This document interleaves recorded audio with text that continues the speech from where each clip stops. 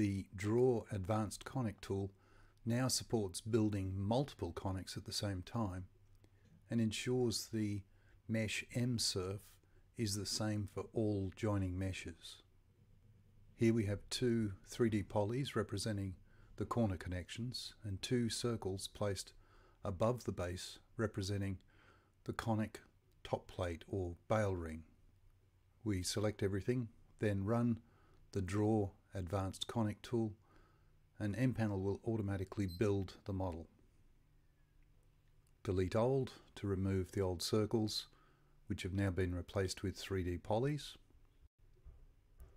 Then select everything, and with variable warp stress checked, relax as a joined edge mesh.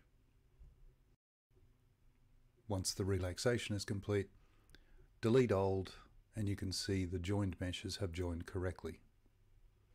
This same procedure will work with more than two conics, except you'll need to manually disconnect the center connection so the meshes can relax to the correct position.